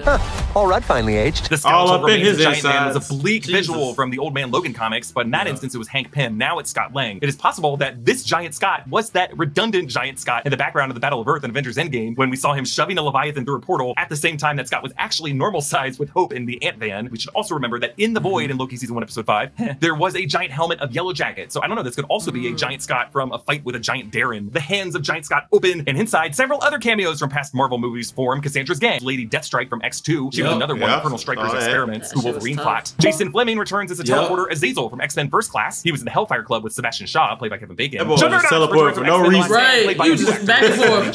He was on the front lines and just teleported to the left. Yeah, I'm like, what the hell you move for? Yeah, niggas ain't even start running yet, bro. Azazel as comparable to Nightwing, fucking Nightcrawler. Tattooed Callisto, a member of the mutant group the Omegas that was allied with Magneto. Now this bald guy with the goatee and the black leather trench coat who we saw in the trailers is actually a variant of Bullseye. His goatee and clothes are exactly like Colin Farrell's in the 2003 Daredevil film, and he has a subtle crosshair scar on his forehead, and during the battle you see him flinging knives. There's also the Punisher villain, the Russian, who is played by Kevin Nash in the 2004 Punisher film, but has also been recast here. There's also a version of Psylocke in this game, who's played by Olivia Munn in X-Men Apocalypse. We later see her with her whip made from psionic energy. The skull opens and a bald figure rolls up in a wheelchair, and Deadpool thinks it's Charles, but instead it is Cassandra Nova, played by Emma Corrin, who played young Diana Spencer in seasons 3 and 4 in The Crown. So Cassandra Nova was introduced in Grant Morrison's 2001 East vs. Nation X-Men comics as what's called a Mumudrai, a cosmic shadow spirit to Charles Xavier, who ended up taking physical form due to Charles's abilities and joined him in the womb, battling him. That's why she says that they're twins. But she survived this battle and got revenge on the X-Men by unleashing a wild sentinel. Yeah, she was the only character I had no idea who she was. Because I've never heard of her. This was something new to me too. The only reason I heard of her is because I watched the Everything You Need to Know video. Before going. I've never heard of her. 97, but it was orchestrated by Bastion. Cassandra later says the TVA sent her to the Void before she could walk, so they must have pruned her there as a baby, maybe even to avert a multiversal Genosha massacre. Deadpool calls her entrance ableist, and yes, it is similar to Willie Foster pretending to be a king, but then springing into that performative role. Cassandra says that they've been trying to catch that Firefly of Johnny Storm for years, and Deadpool quotes word for word the string of insults that he says Johnny says about her when he called her a megalomaniacal, egotistical, psychotic asshole, a finger-licking, dead-inside pixie slab of third-rate dime store nut milk, and she can lick my goddamn cinema ring, cling, and kick rocks all the way to bald hell. And I like how Johnny stammers here because we find out in the post-credit scene that he did say all of that, word for word. And Cassandra Nova rips the flesh from his bones. Yo, and he collapses. that shit was brutal. Yuck. Deadpool brutal. Brutal. That shit was crazy. Brutal. And like when he blinked, his skin was off, and he did I was like, oh shit. What got me is when they established, like, we all could see how strong she was, but when they came in and established that she was an Omega level mutant, I say, oh boy, they better than me. Cause what I know of Omega level mutants, I'm not swinging. And that boy Wolverine, she put that nigga in the ground and yeah. How did he get out? He dug his leg out. Yeah, I think he dug it. Oh, he dug because he came from under her. Yeah. She was we all got up 20 in that nigga head, minutes left in the video. Yeah. To the three but it's on Chris's 1.25 in the MCU, speed. and of the three, obviously Chris Hemsworth, Thor, would be his favorite. Deadpool also defends that Chris Evans was totally draining the budget of this movie, as he probably would have been like the biggest cameo other than Henry Cavill. Wade says that killing Wolverine will sink the second act of The Music Man, referencing Hugh Jackman's recent role in the revival of The Music Man. Cassandra says that while Charles could invade people's minds with a thought, she has to get her hands dirty, and she shoves her extra long fingernails. That was creepy, bro. Yeah. When she was all in, all in his skull. His eye was moving. Yeah. That shit was. Cassandra alters the memory to make Vanessa say, "You'll never fucking matter." And in doing so, you could argue she incepts this concept in Wade's mind. It's something hard for him to shake for the rest of the film. Cassandra leaves to feed Deadpool and Wolverine to Elias, but they grab the jet thruster leg, what looks like the Iron Man suit from the first Iron Man film that Obadiah Stane was inside of. That leg actually looked like it was icy and frozen over. So this could have been from when Tony Stark led Obadiah Stane high up into the atmosphere and triggered that icing problem. But here, maybe Obadiah just kept floating into space and kept icing over. And they use it to fly away from the compound. Deadpool and Wolverine. You know, at first, I didn't think that was Obadiah's. I thought it was I didn't know whose leg that was. I thought it was what are they called? Not Master Mode. Oh my god, I can't believe I'm blanking right now. The giant robots. Sentinel. I thought it was a Sentinel at first. Diner, and they use this time to get to know each other. What made you finally wear an honest-to-God costume? Mine's red so they can't see me bleed, but I could see how yellow would be useful too. Deadpool tells Logan that he wanted to be an can't see Avenger, him and pee. Wolverine responds, the Avengers, which could tell us that in his universe, there must have been an Avengers alongside the X-Men. Dogpool runs up to them. Dogpool, aka Mary Poppins, is played by Peggy, a crossbreed between a pug and a Chinese crested dog, also known as a Puggies, who won Britain's Ugliest Dog in 2023. Following her is Nicepool, played by a handsomer, younger Ryan Reynolds with no scarring and a man bun, and definitely more of a Canadian accent based on the way he says sorry 2023, Nice Bull says, wait till you meet Lady Pool. She just had a baby and you can't even notice, which is another reference to Reynolds' wife, Blake Lively, who just gave birth to another baby in February 2023. Deadpool introduces Logan saying he's usually shirtless, but he let himself go since the divorce, which might be the most brutal line of the movie because Hugh Jackman was married to Deborah Lee Furness from 1996 to September 2023. It just happened. Like they almost made it from since before Hugh Jackman was famous. So you really thought they were gonna go the distance. And this would have happened while Hugh Jackman was shooting this movie. So yikes. Nice Bull lets them borrow his Honda Odyssey that he names Betsy with a coexist bumper sticker. And in this cornfield region, they walk past a ship called the Conquistador, which might be a boat from the 2006 X-Men Volume 2 number 189 that was used by the Children of the Vault when the X-Men were trying to stop the Hecatomb, a Shi'ar weapon of mass destruction. Now they listen to I'm With You by Avril Lavigne, a fellow Canadian. Bro, as they drive past how big is the team on this channel? I don't know. Cause like, how you see the boat and be like, that's from something. And you go find the fucking boat. Hey man. From I don't know. These niggas are. That look like the ship from fucking what was it? Infinity War? Not Infinity War. The spaceship they was on. Remember the little ring ship? From what? It was movie? Oh, I can't think of it. I feel like I know what you're talking about, but I can't really put. Infinity War? Somebody said yes, Infinity War. Okay.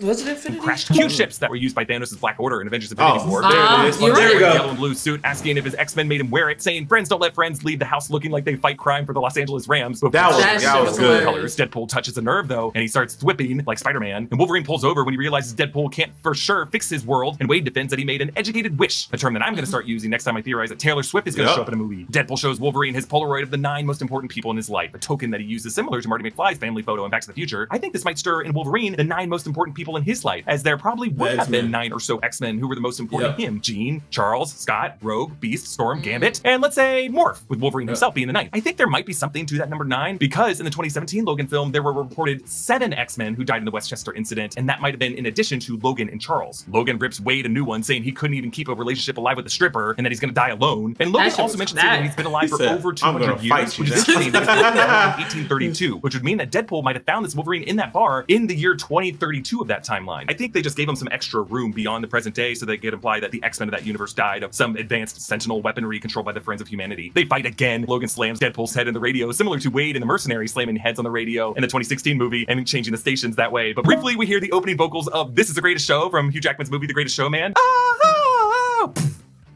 But the radio stays on what they want from Greece. Sean Levy said in interviews that he wanted each Wolverine versus Deadpool fight to evolve throughout the movie. So while the first fight was in the wide outdoors, this one is in close quarters in the Honda Odyssey. We stay on that coexist bumper, getting bloodier and bloodier as they fight long into the night until Wolverine and Deadpool wrapped up in seatbelts and they're both out of the series. He whooped this nigga ass all night. I mean, day.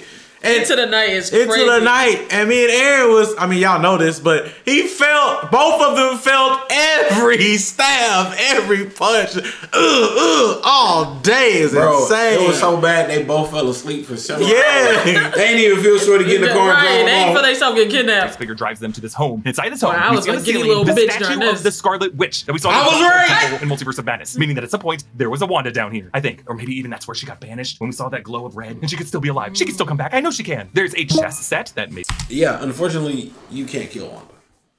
Wanda still exists somewhere in the multiverse. You can't. You think so? I know her. I know so. Because you got to think about it. She literally transported her mind into another version of herself and took over that version in another dimension. In another dimension. Wanda is, you can't kill Wanda. Yeah. She's literally, at this point, she's the strongest. She is the strongest. She Omega level? Yeah. Omega level? Maybe belonged to a Charles Xavier at some point before he died. And then this bed is a giant jawbone of the bed used by Hulk on Sakaar in Thor Ragnarok. And one of the occupants enter Elektra Nachios with Jennifer Garner wielding the size once again, returning to the 2003 Daredevil and 2005 spinoff Elektra. Next, and I can't believe they got him in this movie, Blade. Wesley frickin' Snipes, the half vampire hunter. Wow. He did phenomenal too. I was like, he was retired. Hold on, I'm gonna have to, put a just in case. But when he was walking in, I'm like, please don't let his lines be corny. Like, please don't let his acting / lines just be. But he nailed. Hey, I ain't gonna lie. One of them lines was terrible. Like they snowboarding on the button. What? Yeah, I know what you're talking about. Like, what? That has to be. What? That has to be something. That has to be a reference, like an Easter egg. Yeah. But when he said it, I was like, what? That man trilogy from 1998 to 2004. Actually, that first Blade in 98 was the first truly successful Marvel film, and without it, studios likely would not have committed to proper budgets for X-Men, Spider-Man, and the MCU thereafter. The third movie of that trilogy, Blade Trinity, is also where Ryan Reynolds got his start in Marvel films, as Hannibal King. He and Wesley Snipes reportedly did not enjoy working together. There's actually a reference to that here, where Deadpool says, "I thought you were retired," and Blade says an R word that's offensive, especially to audiences since 2004, and then he tells Deadpool, "I don't like you," and Deadpool says, "Never did." I like that they can at least bury the hatchet for this movie. We see a glowing playing card of Gambit Remy LeBeau, played by... I came out of my daddy ball fast, and I also came out of my mama Gucci fast, so I come fast. Oh, I'm finna make a name for myself. Tatum. Louisiana-born mutant Gambit was played by Taylor Kitsch in X-Men Origins, and years later, there was a Gambit solo movie in the works with Channing Tatum attached to play the role, but it never made it out of development hell. So the costume for Gambit here is a live-action version of the purple suit and headband closer to the comics, to the X-Men animated series in the 90s, or like Marvel vs. Capcom. Deadpool says that he looks like a superhero version of Hawkeye. They say there's a fourth member of the group, and Deadpool asks if it's Magneto, but they revealed Magneto is dead, and Deadpool says, "Now they get cheap? It's like Disney shoved Pinocchio's face in my ass and started lying." Interesting that he says this because in the days before the release, Marvel's executive producer attached to this project, Wendy Jacobson, revealed that they intentionally released some false rumors to throw fans off. And a couple weeks before the release, some outlets and scoopers reported that Patrick Stewart was going to appear in this movie. Their fourth member, though, is X-23, Laura Daphne Keene, who also lied while on a press tour for The Acolyte, saying that she would not. She should have had more action. Remy says that every past Resistance member who went up against Cassandra died, including the Punisher, Quicksilver, and Daredevil. Deadpool says, "Oh, Daredevil, I'm so sorry." And Elektra just says coldly, "It's fine," which is another reference to these actors' real-life relationships and divorces, because Jennifer Garner and Ben Affleck met on the set of the 2003 Daredevil, and after Ben Affleck broke it off with Jennifer Lopez, he and Jennifer Garner were married from 2005 onward, but then ran into relationship trouble 10 years later, 2015, and finalized a divorce in 2018. And then after that, Ben Affleck got back together with J-Lo. And is miserable. And is utterly miserable. Sometimes it ain't worth spinning a block, Twin. Especially Jenny on the block. Orange pop, orange drink. You drinking the orange drink, Simba? Get the fuck out of here. I wasn't want to know. What the fuck? What she say her order was? I was like, this bitch really wasn't on the block for honey, ham, and cheese with orange drink. So stupid shit. I said, oh man, get the fuck out of here, bro. Jesus. Mary, like, once I learned she didn't sing her own shit, videos online where he looks completely miserable. Quicksilver presumably would have been Evan Peters, since Aaron Taylor Johnson's Quicksilver died in Avengers: Age of Ultron, whereas Evan Peters' version just kind of petered out in Dark Phoenix. Since Magneto is dead and Cassandra melted his helmet, they plan to use Juggernaut's dome, which Juggernaut, Kane Marco, stepbrother to Charles Xavier in the comics, would wear to keep Charles out of his mind. So presumably it would block Cassandra's psionic energy as well. Wolverine confesses to Laura that his X-Men begged him to wear that suit, but one day when he was away from their mansion drinking, a group of humans arrived to go mutant hunting, and he never specified what that group was. It could have been the Friends of Humanity, the FOH, with like power dampening weapons and maybe Sentinel backup from OZT, Bastion, Operation Zero Tolerance. But Wolverine continues to wear this suit, he says, to remember his family. And he tells Laura, "Whoever you think I am, you got the wrong guy." You were always the wrong guy. Till you weren't. So on their way back to the compound, they pass a golden palace of Asgard pruned there. There's also what looks like a crashed Guardians of the Galaxy ship, the Milano. They talk about the Punisher, and Deadpool asks, which Punisher? There have been like 5 of them. There have actually been 4 big ones. There's Dolph Lundgren, there's Thomas Jane, there's the late Ray Stevenson, and then there's John Bernthal. But it probably wouldn't have been the Bernthal one in their group because he's returning to play Frank Castle in Daredevil Born Again. But Blade says there's only been one Blade, and there's only going to be one. We are getting which another. I think was really a joke at Blade's expense, because in addition to the MCU Mahershala Ali Blade in the works, there was the Kirk Sticky Fingers Jones Blade TV series on Spike in 2006. But that shit was terrible. Nobody counts that. Right now, it kind of sounds like Wesley Snipes is getting the last laugh because the MCU Mahershala Ali Blade movie keeps getting delayed with a revolving door of directors and screenwriters. They well, see, I think the issue with that is Wesley Snipes. Huh? I think Wesley, if I remember, Wesley owns a portion of Blade of the Blade IP. Smart man. If I remember correctly. Smart man. If I remember correctly, but also on top of that, bro, just bring him back in the film as he's passing on the mantle of Blade. Yeah, low-key. There could be more than one day. I mean, he obviously can still do something. Yeah, clearly.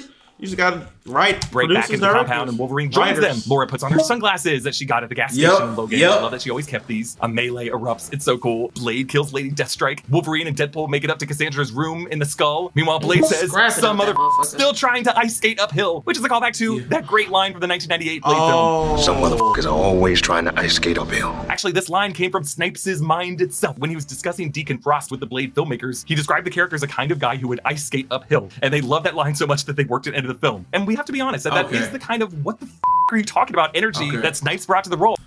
Okay. See, when he Now said I it, get it. when he said It's it, kind of like he's like, you know how they say punctuation is important? Yeah. He said it in a weird way that it's like, first of all, it's still a weird line, but like the way he said it, I didn't know he was saying some motherfuckers are trying to ice skate uphill. Yeah. It didn't sound like that. Yeah. But hey, I get with a it. new It makes sense Blade. now. They said it's getting delayed. It's getting delayed. I can't wait for that Blade game though. Oh yeah. My God. And I think that is the same kind of just trust me ego that Ryan Reynolds carried into his take on Deadpool. Cassandra toys with Wolverine as Blade kills Toad and Gambit kills the Russian and Laura severs Juggernaut's legs at the ankle. Also, who's the vampire Blade kill? Because Blade threw his weapon at somebody and they burst into flames like a vampire. There was one, and it stuck, and I was like, "There's another vampire here." I don't know. She flings her backpack containing Juggernaut's dome helmet up to Deadpool. Cassandra has taken Logan into what I assume is an astral plane with a row of gravestones and distant screams, presumably the X-Men the day the humans came to the mansion when he was away. Cassandra, who chooses to stay in the void to rule her own little kingdom, tells Logan that he can escape his pain by staying with her, and she can silence all the voices. And in that moment, the screams cut out, but not because of Cassandra, but because in this moment, Deadpool has placed Juggernaut's helmet on her head. Cassandra says that she's going to boil their brains on an atomic level while pleasuring herself, only she didn't use the term pleasuring herself, to the Enya box set. And Deadpool gasps, "There's a box set?" Because Deadpool was a big fan of Enya in Deadpool 2. Her songs Caribbean Blue and Only Time were featured in that film. Pyro, who was working a side deal with Paradox, shoots Cassandra and begins to make a speech, but Wolverine cuts him off, saying, "Not everyone gets to make a speech." Wolverine appeals to his and Cassandra's mutual connection to Charles, and he says Charles would have never stopped trying to bring her home if he knew about her. So when they take off the dome, Cassandra rewards them, saying an amateur magician came through the void and she wore his skin around for 4 days, referring, of course, to Doctor Strange. And remember, in that initial void shot in Loki Season 1, Episode 5, there was the Sanctum Sanctorum over on the left side of the screen. That's probably how Strange got there. She produces a sling ring, which if you look real closely, has a piece of the Time Stone and the Reality Stone on either side. Sling rings normally open portals in geographical space within a single universe, though when Mordo first introduced them in the 2016 Doctor Strange film, he said that they were used to travel the multiverse, but this sling ring must allow the wielder to travel not just through space, but across realities and through time. So Cassandra uses this to open a portal, and they run in slow motion. We hear Jimmy Durante's "I'll be seeing you." As the other Marvel heroes look up in pride, they leap into the portal and cross the threshold right as Goliath was about to devour them. They drop down into the Drive Max parking lot of 10005. You're damn straight it is. Disney brought him back. They're gonna make him do this till he's 90. For what it's worth, Hugh Jackman is 55. Marvel can totally make him keep coming back for the next 35 years. Cassandra figures out that Pyro was working with Paradox, and she confronts Paradox by the TVA outpost in the subway station on Lake Street. She's trying to discover the Time Ripper and decides she wants to use the Time Ripper to destroy every universe until everything is in the void with her, where she can play God. She flings Wolverine and Deadpool down the street into this store. This is Liefeld's Just Feet Orthopedic Solutions, a reference to comics writer and artist Rob Liefeld, co-creator of the Deadpool character, who over the years became known for underdrawing characters' feet. Also for drawing characters with such insane bulky proportions that they would need a portal brings in all the other Deadpools, starting with Mary Poppins, followed by Nice Pool. Wade tells the dog to choose between Original Recipe or Van Wilder, referring to Reynolds' 2002 raunchy comedy. And Nice Pool laughs and says, "I can gently tap on the fourth wall too." And then he simply just turns to the audience to say, "The proposal," and turns back. And of course, while Prime Deadpool refers to him using a raunchy comedy as a reference, I like how Nice Pool is like, you know what, let's choose a fun rom-com with Sandy Bullock. But following these two is the rest of the Deadpool core that Nice Pool warned about earlier. He says that there are a total of 100 of them. The ones featured prominently are Lady Deadpool or Lady Pool, never unmasked, but voiced by Blake Lively. In the comics, Wanda Wilson is from Earth 3010. There's Headpool, a severed Deadpool head, who in the comics comes from Earth 2149, the Marvel Zombies universe, where he was infected from a bite by the Silver Surfer. This version of Headpool has buck teeth and wears a helicopter rotor from a straight old-timey leather football helmet. Headpool is actually voiced by Nathan Fillion. There's Kidpool from Earth 10330, a misfit from Xavier's school who steals 2 lightsaber-like swords from the Danger Room, but I think this is a different Kidpool. There's Cowboy Deadpool, aka the Deadpool Kid from Earth 1108. He's also part of the Deadpool core in the comics. He's wanted for bank robbery, arson, software piracy, and stampeding pygmy goats through an orphanage. Here, Cowboy Deadpool is voiced by Matthew McConaughey. And just to run several more, there's Baby Pool, and a Deadpool wearing a red, white, and green Wrexham AFC colored armor with the dragon logo. Kidpool is actually voiced by Ryan Reynolds and Blake Lively's daughter, Inez Reynolds. And Baby Pool is played by their youngest child, who was born in 2023, that we mentioned earlier, Olin Reynolds. There's also a female Deadpool 2099. This is Warda Wilson from Earth 16356. There's also... What? Does that mean the 2099 universe exists within Marvel?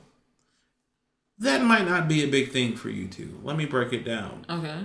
That means that Miles Morales can exist, as well as everything that happened. Oh my motherfucking God. Oh my fucking God. Oh my fucking God. Oh my fucking God. You're right. He's right.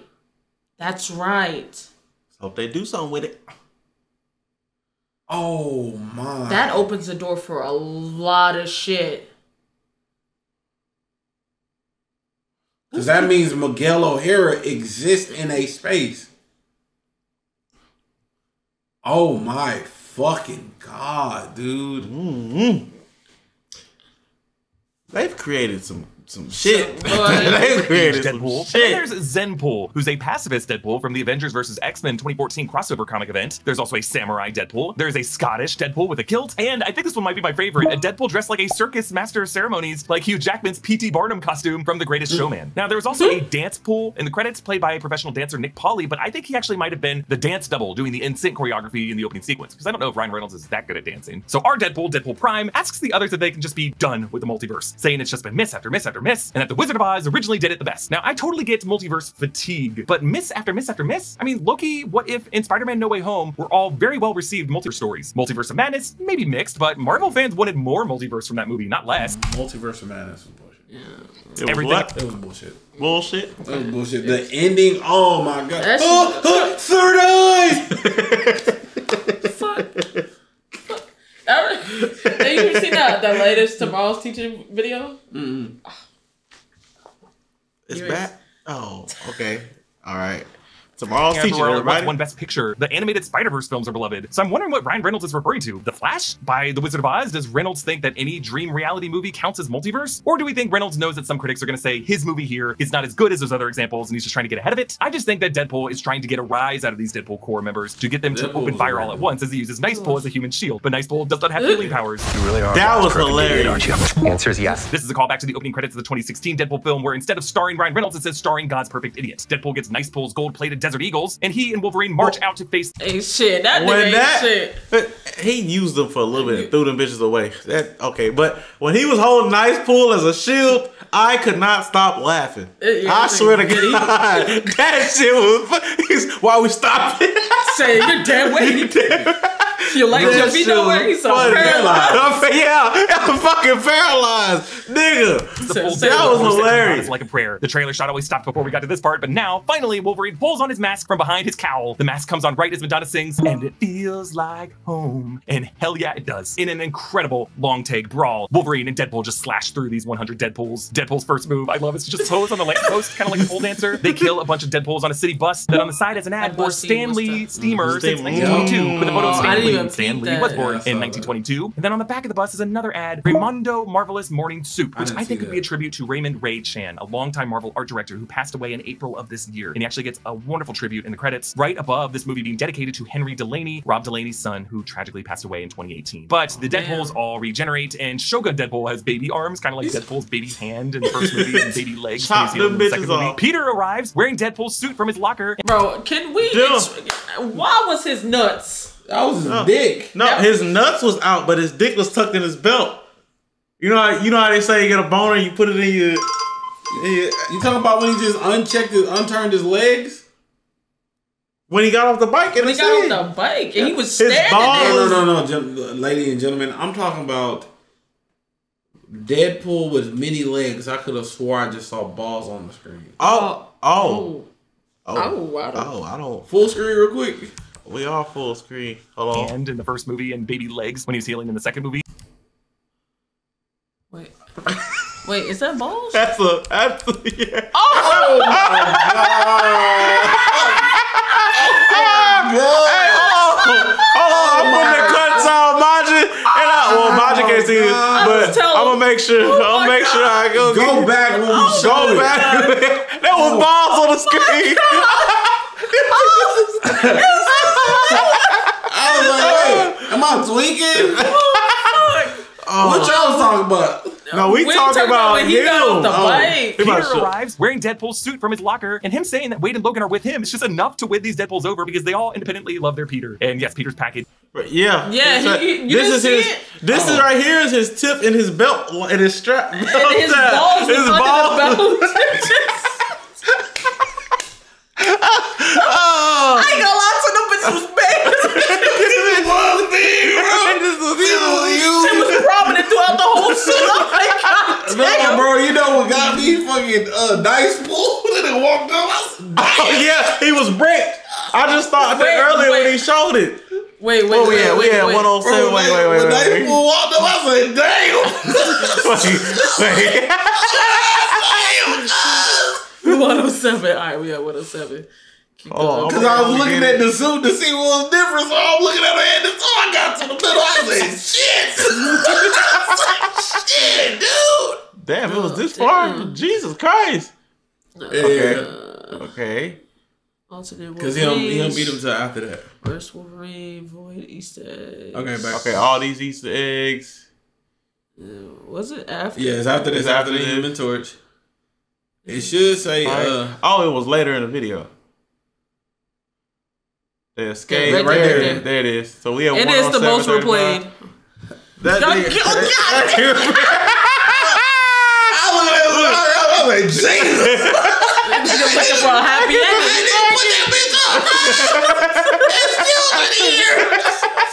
Hey, what that bitch on? Oh shit. Oh man. That's funny. But how did you know he had his shit in his belt? You can see it. Unblurred, you can see it, bro. With him, it's just enough to win these Deadpools over because they all independently love their Peter. Why? Okay. So as he was walking, me and Simba both like, damn, that's his nuts. That's his nuts. And then I saw that you can see the print shoot up, and that's the tip poking out the top of the belt. You can see it. That's what I was saying a minute ago. Oh my god! I think that's what B-15 is ogling later. Cassandra connects to the that's why she said you look good in that suit. She was looking at it. Dick.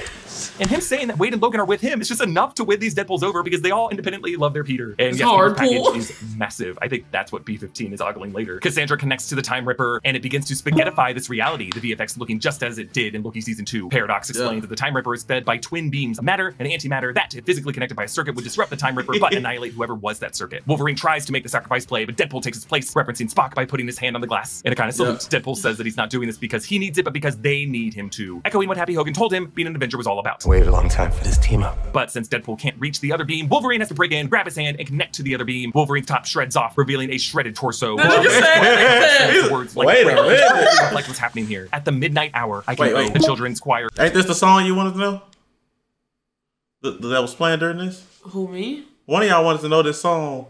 Wolverine has to break in, grab his hand, and connect to the other beam. Wolverine's top shreds off, revealing a shredded torso. The children's choir cover sings the words like a prayer, which perfectly reflect what's happening here. At the midnight hour, I can feel your power. Just like a prayer, I know you'll take me there. Logan and Wade validate each other as the best Wolverine and in turn a true X-Man. Cassandra is obliterated, the Time Ripper is destroyed, and it seems like Deadpool and Wolverine are wiped out. B-15 arrives, Wunmi Masaku returning from Loki and looks like she's been promoted to a judge status. But Paradox tries to lie about what really happened, but Deadpool and Wolverine return, still alive. Deadpool explains that if only one of them tried to hold the beams together, they would have died, but both of them together, listening to Madonna, indestructible. Personally, I think they were spared by God of Stories Loki, who was moved by their sacrifices. But his sacrifice looked a lot cooler, let's be honest. Paradox is arrested, and B-15 says, I want to show you something huge. Deadpool responds to this saying, that's what Scoutmaster Kevin used to say. Wade brought up Scoutmaster Kevin in Deadpool 2. Well, like Scoutmaster Kevin used to say, there's a first time for everything, son. And I think Ryan Reynolds named him Kevin after Kevin Feige. B-15 says that they saved their timeline from extinction and says that there's a lot of work to do, which I think could be a clue, setting Universe 1005 on a collision course with 616 in a future Avengers vs. X-Men. And so in the collision with 616 and 1005,